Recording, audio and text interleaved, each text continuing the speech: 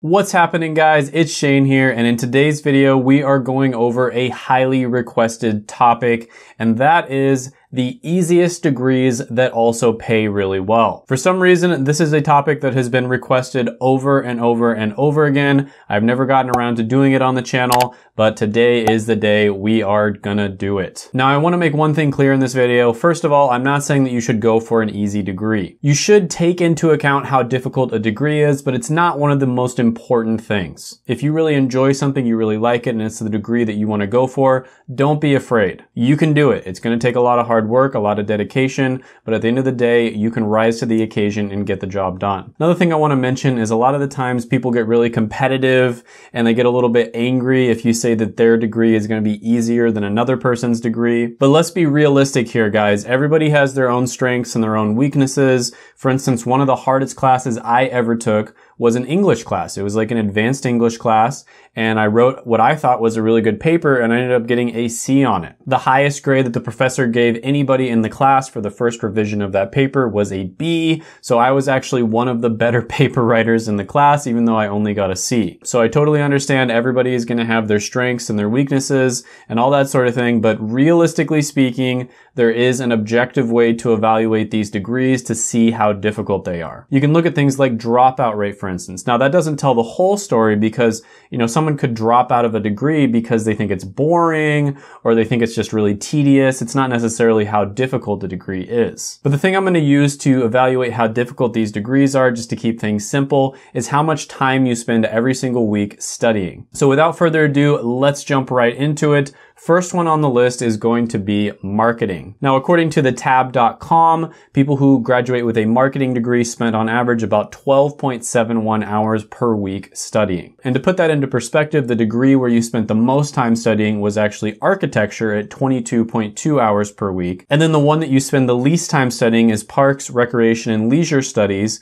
which is about 11 hours a week. And with a marketing degree, you can expect to make around $49,000 a year starting off and $91,000 in mid-career pay. So you're going to notice there's a lot of business-related degrees on this list, and that's something that I've said many times on this channel. Just because business-related degrees tend to be a little bit easier doesn't necessarily mean that they're bad choices. Now, one thing I'll mention here is I think when it comes to business degrees, they kind of are what you make of them. So if you want to be the type of student who doesn't really, try all that much, you're probably not going to get very much out of your business degree. But if you're someone who really applies themselves, you talk to the professors, you really go out of your way to learn the concepts, you'll probably get a lot more out of it. Next one on the list is going to be another business degree, and that's supply chain management. They study around 13.48 hours every single week, and you can expect to make around $59,000 a year starting out and $95,000 in mid-career pay. So yeah, another really good one. Supply chain management is one of those things that's extremely important, especially in the modern age. Being able to get a product from point A to point B, from the factory to the consumer in an extremely efficient way, is incredibly important. Next one on the list is going to be finance, and they study around 13.78 hours per week. With this degree, you would expect to make around $56,000 a year starting out and $99,800 in mid-career pay. Now with this one, depending on the school you go to, there's probably going to be more or less mathematics involved. The ones that are a little more math intensive, you're probably going to be studying more. But yeah, another really solid option, especially if you're someone who is, very A-type personality, extremely competitive, and you want to go for those really high-paying jobs, finance can be fantastic. Next one on the list is going to be international business, and you're going to be studying about 13.9 hours per week. With this degree, you can expect to make around $52,000 a year starting out and $98,000 in mid-career pay. This is one of those degrees that, in my opinion, is kind of a dark horse candidate. I think when I did my business degree tier list, I put this one in B tier.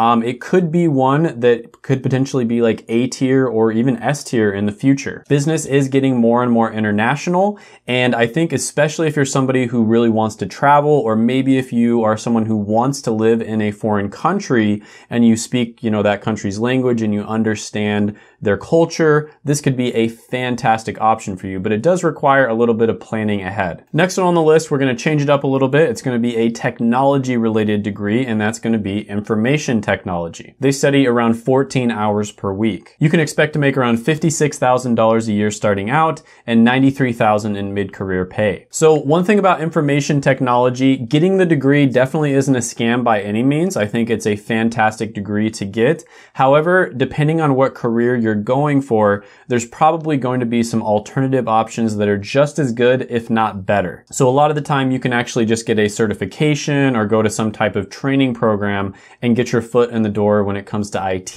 And then instead of going to school for 4 years, you can actually be working and getting paid for those 4 years, probably a little bit less than you would have right off the bat, after you graduated. But by the time those 4 years come around, you're going to be making just as much, if not more, as somebody who graduated with an IT degree. So this is relatively common with a lot of different technology related jobs where they judge you more on what you can do and what you can demonstrate, right? The skills that you can demonstrate than your credentials, like whether you have a degree or not. But still, really solid option overall. Not too difficult, especially if you're someone who's already really tech savvy. This is just going to be a walk in the park for you.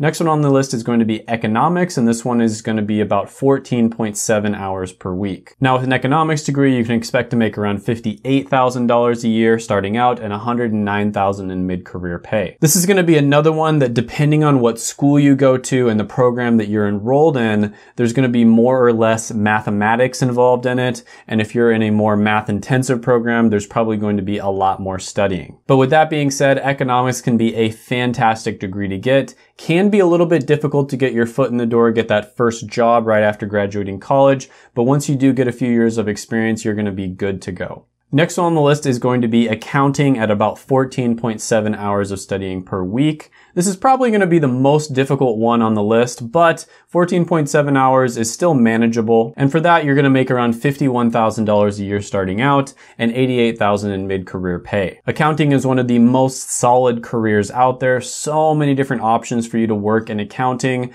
There's just so many different career paths you can go down. So if you don't like whatever career path you go down right away, there's just so many different avenues and routes that you can go down because it's an extremely flexible degree. So yeah, these are some of the majors that are relatively easy, not too difficult, and they still pay really well. Now, I just want to reiterate here, I understand everybody has their own strengths, their own weaknesses.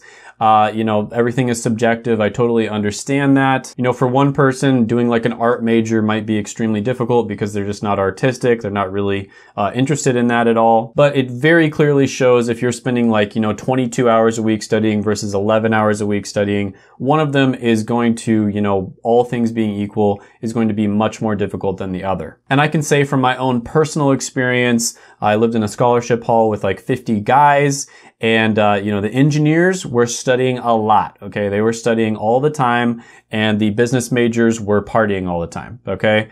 That's just my experience. But with that being said, check out my other videos right here. I made them just for you. Go ahead, hit that like button, hit the subscribe button, ring the notification bell, and comment down below any thoughts, comments, etc. that you have on the video, and I'll see you guys next time.